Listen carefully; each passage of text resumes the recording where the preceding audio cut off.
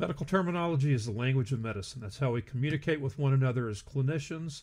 This chapter is a brief overview of that. Obviously, we can't teach you Amarillo College's 3-credit-hour medical terminology course in a 30-minute quick overview lecture. You'll get the basics here. You'll use these basics to build your vocabulary of medical terms and the use of medical terminology throughout the rest of this course. Using the basics you get here today, you should be able to use those as a foundation to walk out of here talking like a medical professional, which is what you will be after you leave this course. Medical terminology uses breakdown that you learned in school a long time ago. We have abbreviations, we have symbols, we have acronyms, we have key terms. Be careful with those acronyms. We speak to one another in acronyms. Acronyms aren't universally understood. They're definitely not understood by our patients. And our goal is to communicate in a manner that benefits our patients, not in a way that creates confusion. I'll give you an example here. An old medical abbreviation for shortness of breath was SOB.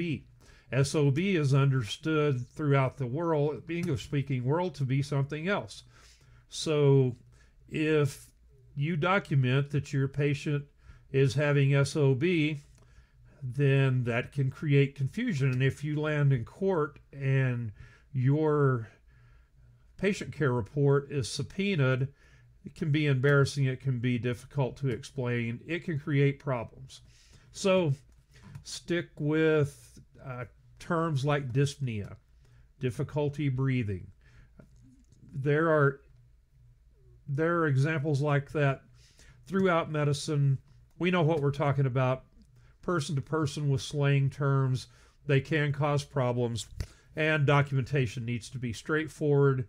It needs to be something that everyone is going to understand who touches that patient care report. So what do you need to do? What do you need to know?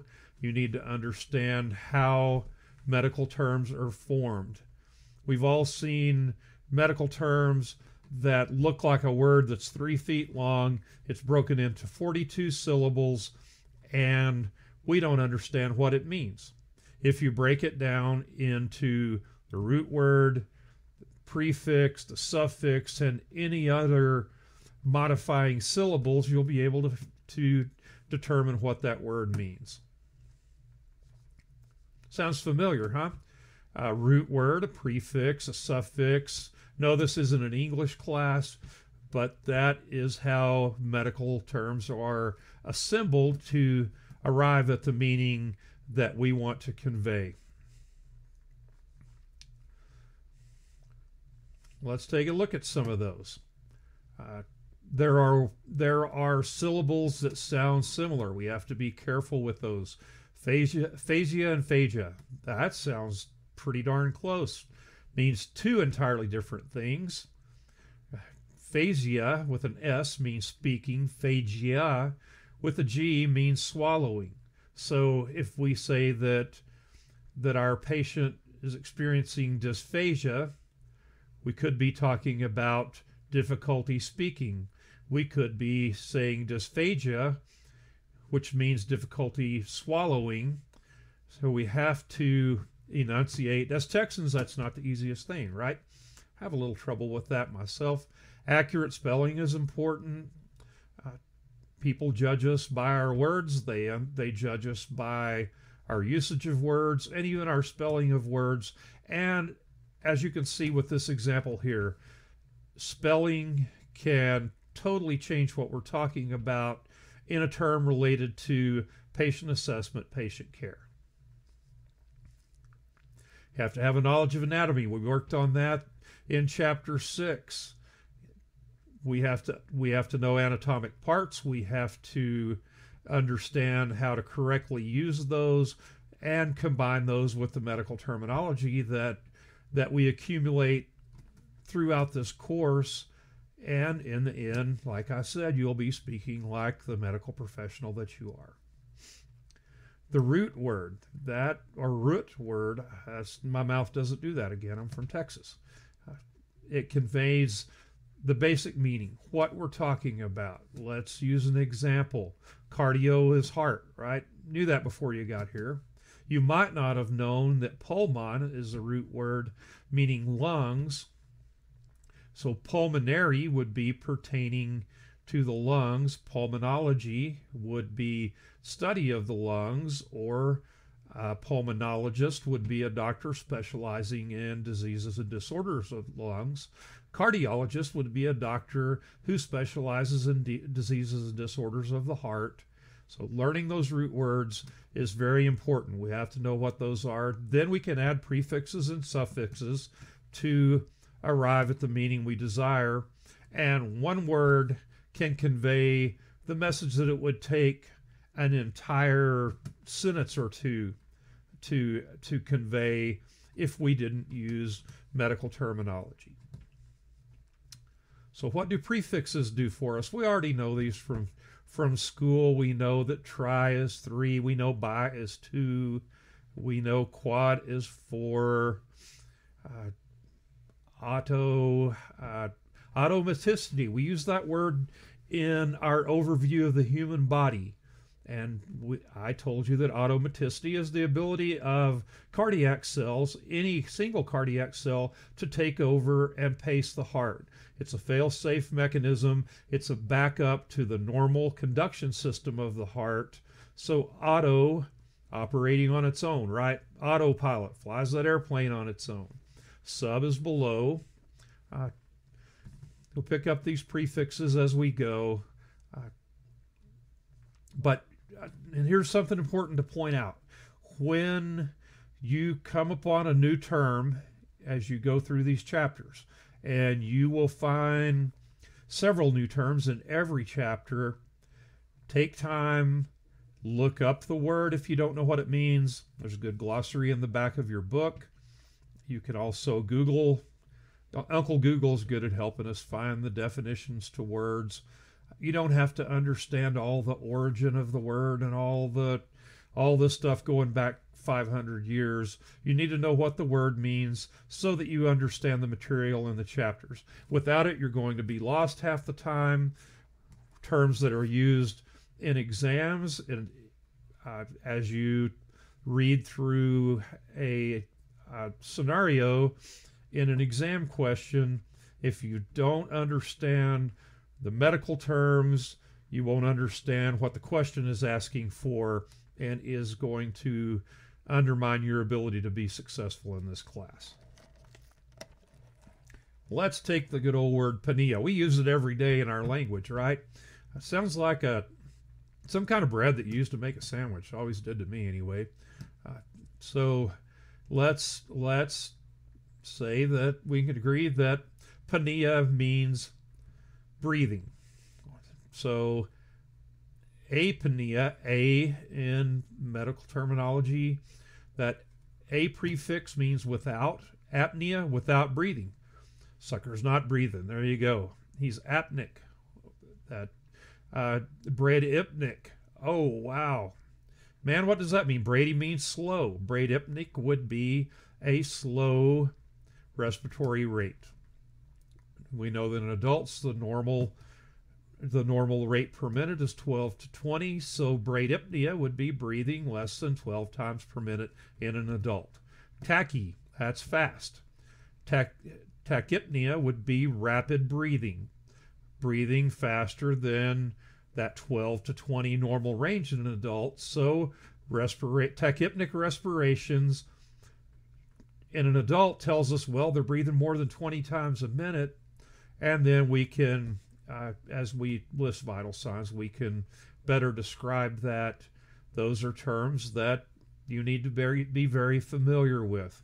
Let's use another. Cardia, we said, was the heart. Let's say cardiac, that is pertaining to, let's say it pertains to the heart rate. So bradycardic or bradycardic, bradycardic is how you pronounce it, that would be a slow heart rate in an adult, less than 60 beats per minute. Tachycardic would be a rapid heart rate, and that would be greater than 100 beats per minute in an adult. So we know that normal range, 60 to 100, bradycardic lower than 60, tachycardic higher than 100. Suffixes, they convey various meanings to us. So let's try one, itis. That means inflammation. So carditis would be inflammation of the heart muscle. Pneumonitis, pneumo having to do with the lungs. Pneumonitis would be inflammation of the lungs. Oh, let's see. How about arthro? That's joints. Arthritis, inflammation of the joints. That's how this works.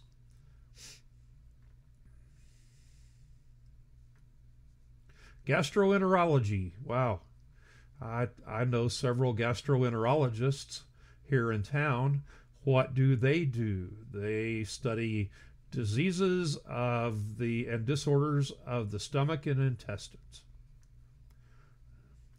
Gastro, stomach, hepato is liver, arthro, joint, we already said that.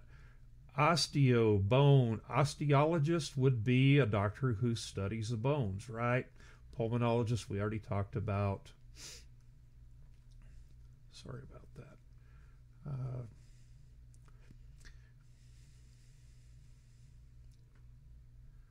Plurals. Plurals are a strange thing in medicine. Let's hit a few and then we're going to move on. We don't need to waste a bunch of time here. Vertebra is one. Vertebrae is more than one. We don't say vertebras or vertebras. That sounds, well, we won't even go there, right? Okay. Diagnoses, that's more than one diagnosis. Apices, you'll hear us talk about auscultating or listening to with a stethoscope the apices of the lungs. That is the top of the upper fields, toward the head of your patient, the upper fields of the lungs. That would be the apices of the lungs.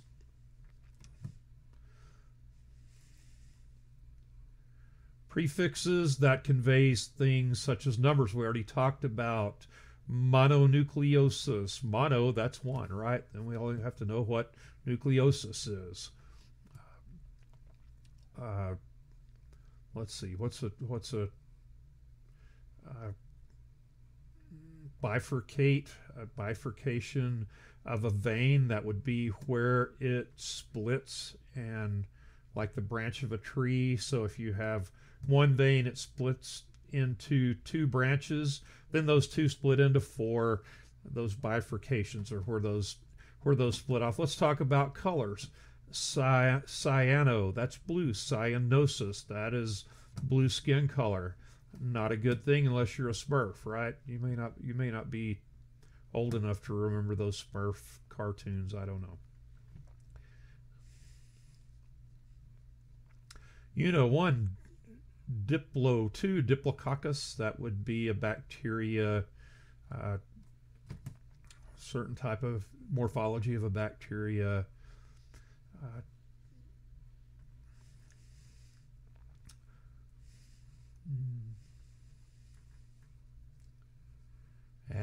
Abduction, adduction, circumferential, going all the way around. Epi, toward the surface.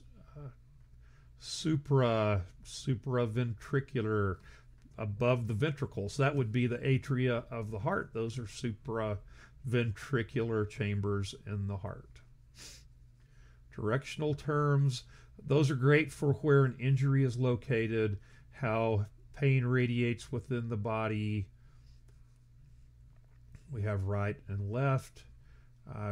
Let's use an example there. Usually write this on the board. Obviously, I don't have a board in front of me, so let's use dexter and sinister. One sounds like maybe a guy's name, a different kind of guy's name. I have a couple of friends named Dexter. Don't have any friends named Sinister, though I might have some sinister friends. Dexter and Sinister. Dexter refers to the right, and Sinister refers to the left. So you have a your right eye. If we're still using hand charting and we use the accepted medical abbreviation for the right eye, would be OD, oculus dexter. If we use the old abbreviation of OS, that's oculus sinister. That's the left eye. AS is the left ear, auditoris sinister. And then auditoris dexter would be the right ear. We don't use those as much anymore, but they are out there. Lateral and medial, proximal and distal. We'll work on those in class.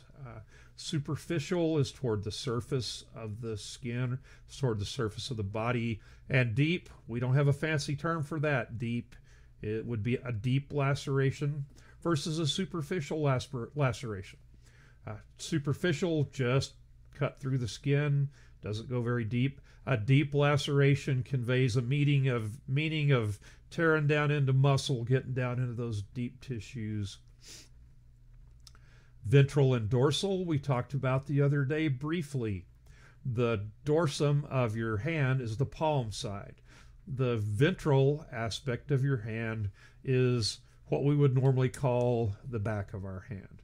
Palmar and plantar. Anybody ever have plantar warts when you were a kid? I was always afraid I was going to get those because kids in PE class who had plantar warts had to go have surgery and have those things cut out.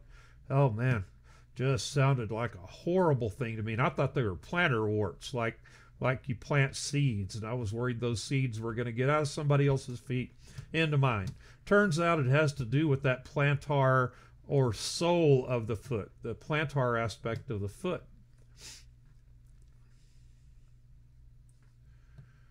Superior, nearer to the head, inferior, toward the feet.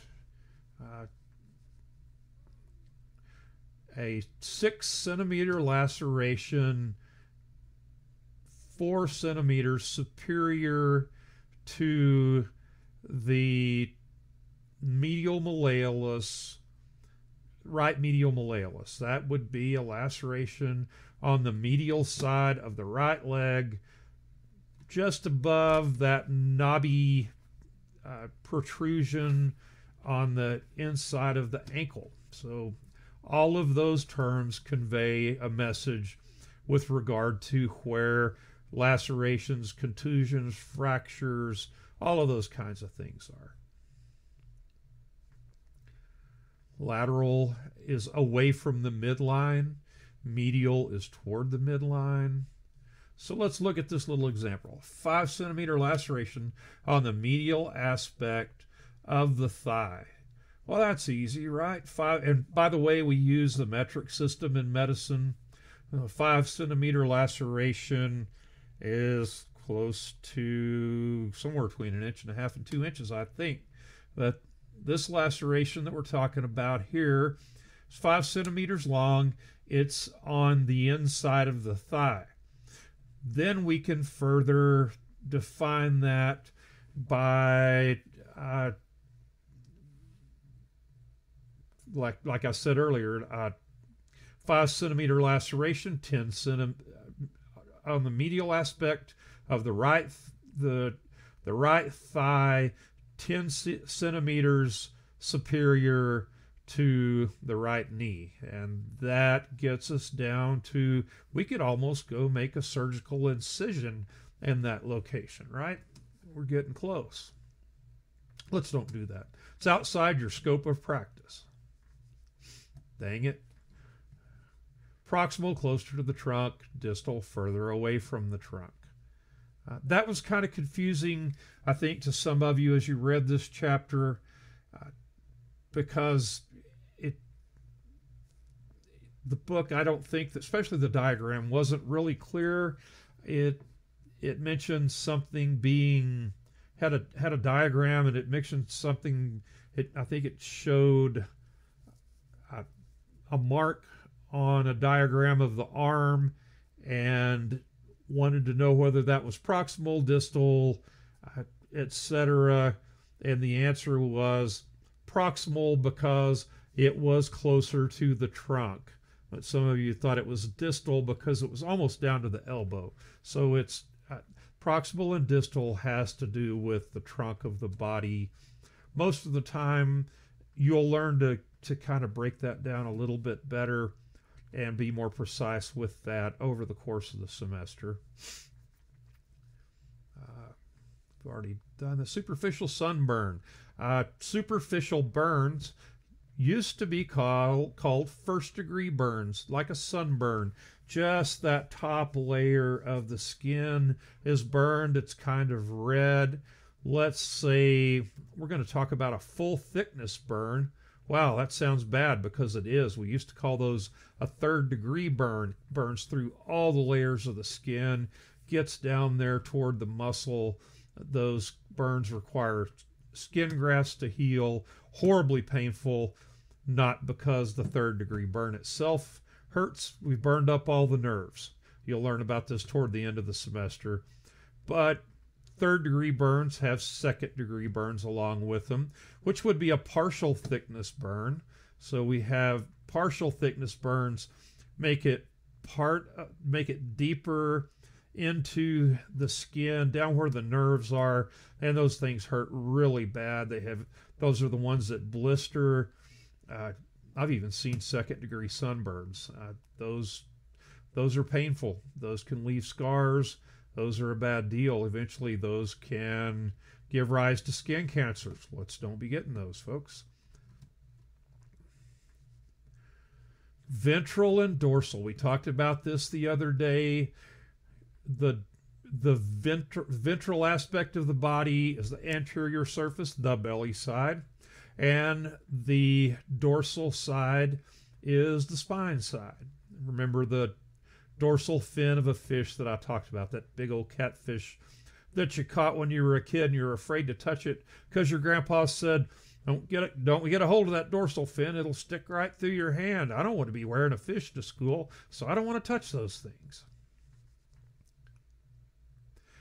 More often we use anterior surface of the body, posterior surface.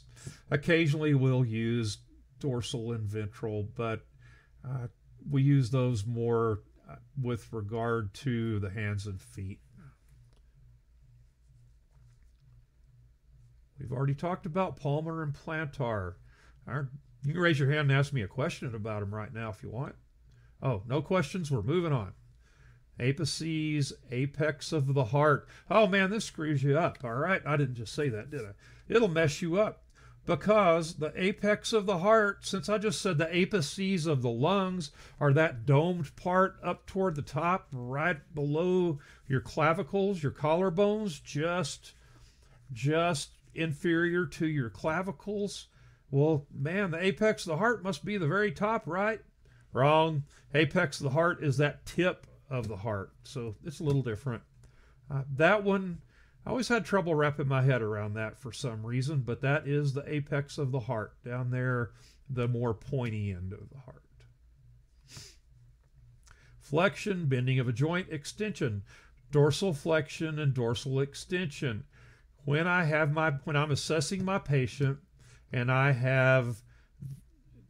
instruct them to pull their toes up toward the top of their head as far as they can with both feet, I am assessing dorsal flexion.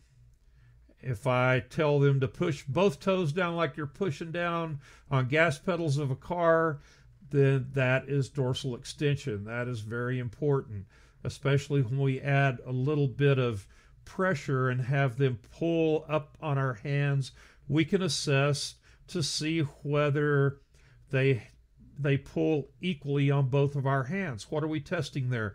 We're checking to see if they have equal strength from side to side. Very important part of assessment. Adduction and abduction. Abduction, moving away from the midline. Have somebody hold their hands beside their sides and raise their arm up.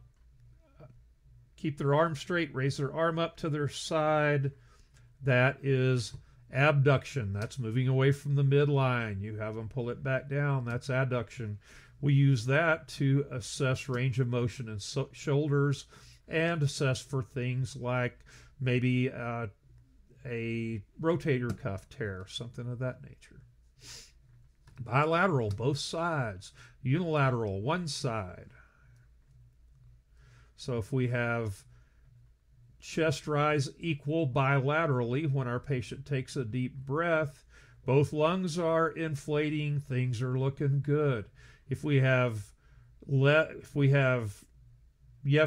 unilateral chest rise, then the right side isn't inflating. We need to go figure out why. Quadrants, that breaks it into four pieces. We talked about the other day when we had that transverse section and that sagittal section, that intersection of points at the umbilicus that divides the abdomen into those four quadrants. Very important.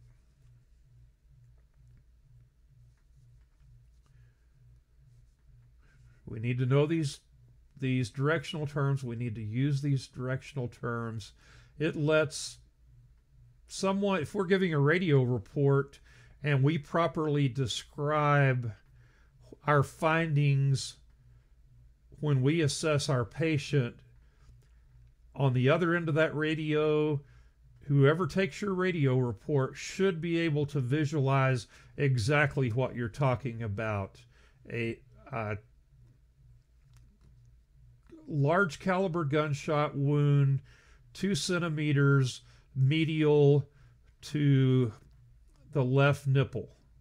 That is very, what do we have there? 2 centimeters. There's an important structure that might have been involved with that gunshot wound. Our patient might be shot right through the heart by where we just described that. So we need to use those descriptive terms so that somebody on the other end knows what we're talking about. And it'd be too convenient to say, he's shot right through the heart. Well, dang, that's bad. What part of his heart? I don't know. He's just shot right through his heart. Okay. Anatomic position. We've talked about what normal anatomic position is the other day, right? We're talking about something different here.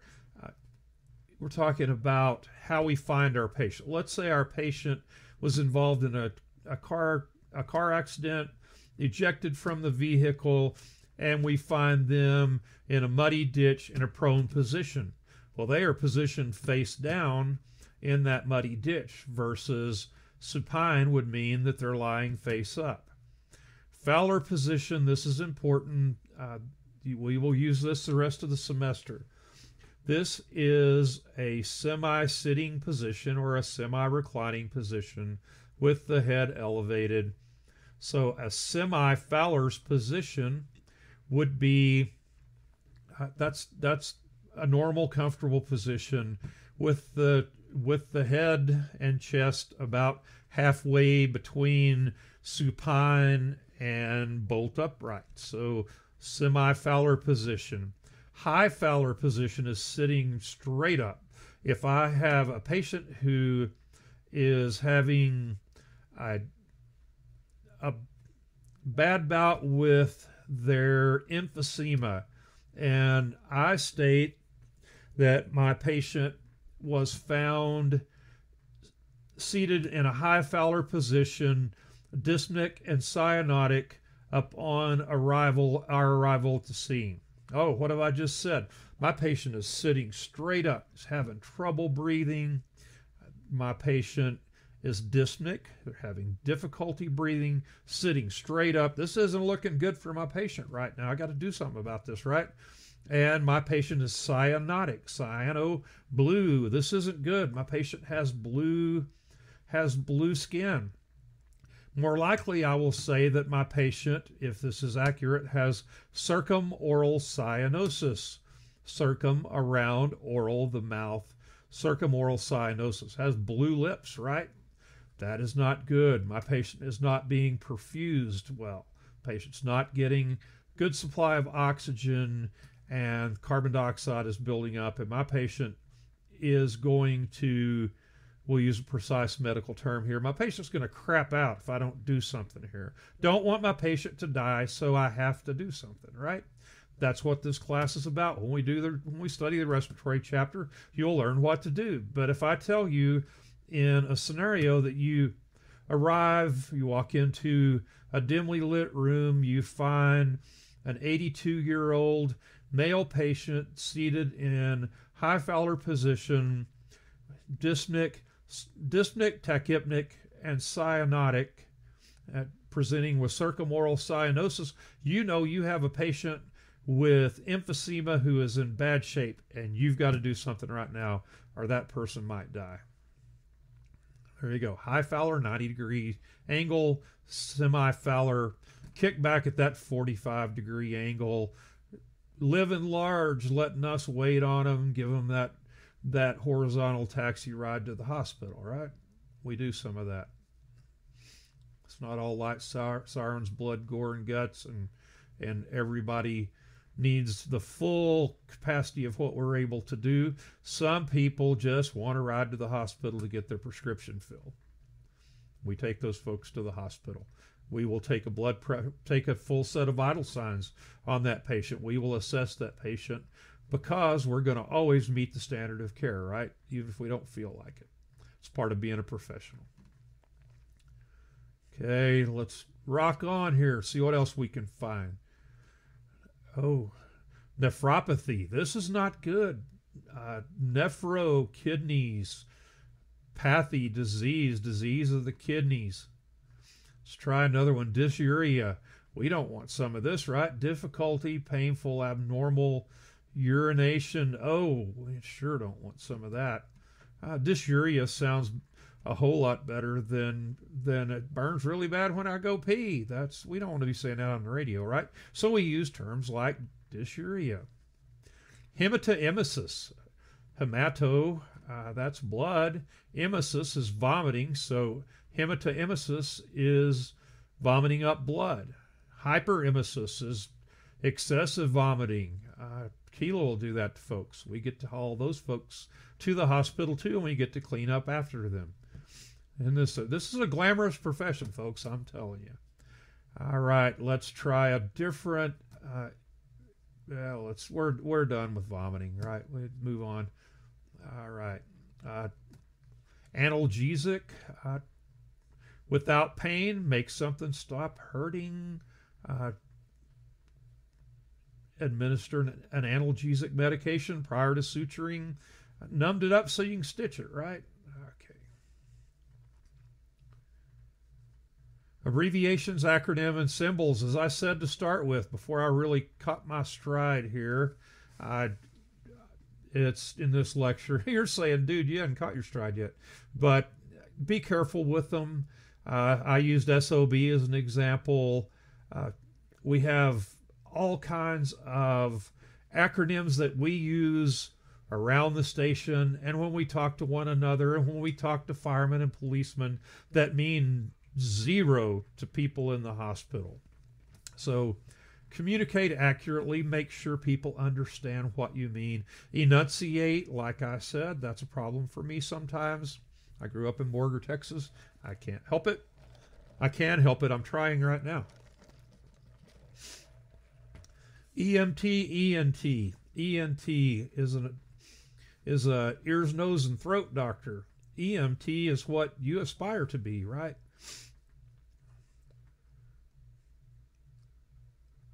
Sample history. That may not mean much to, it should now. These terms are becoming more standard, but got a sample history on the patient. That may not mean much to people, some people in the hospital, particularly if let's say you transfer a patient from a nursing home and that patient's a direct admit to a floor at the hospital, and you take them directly to the floor and you say, got a sample history and there's blah, blah, blah. They may not know what in the world a sample history is, so we need to break that down into what it really means. DCAT BTLS, I can just about guarantee you, unless somebody is working in the ER or they have ER experience and now they're working in a critical care area, they're not going to know what DCAT BTLS is. That's an important part of our assessment. We worked with that in lab the other day. Deformity, contusions, burns, tenderness, lacerations, swelling. DCAT BTLS means a lot in our world. It may not mean anything in the world of the clinician that you turn your patient over to at the hospital. So make sure we communicate that well. In the past, each hospital had its own acronyms, had its own list of accepted abbreviations. They even published little pamphlets that had accepted abbreviations and symbols to use in the hospital, and it could be confusing, especially if you worked around more than one hospital, or doctors who primarily practiced at one hospital and occasionally went to another, and there were mistakes all the time. So the Joint Commission on Accreditation of Healthcare Organizations, JCO really started hammering hospitals to not use abbreviations, and not there are some standard ones that still stick around. And symbols, C with a line over it is with, S with a line over it is without. We still use a lot of stuff like that. A with the line over it is before, P with the line over it is after.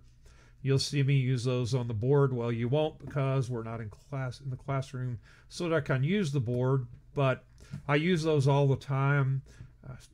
Our kids learned how to use those early on. My wife's a nurse, I'm a paramedic, and to read notes that we all wrote to one another, they had to learn to do those things when they were in grade school.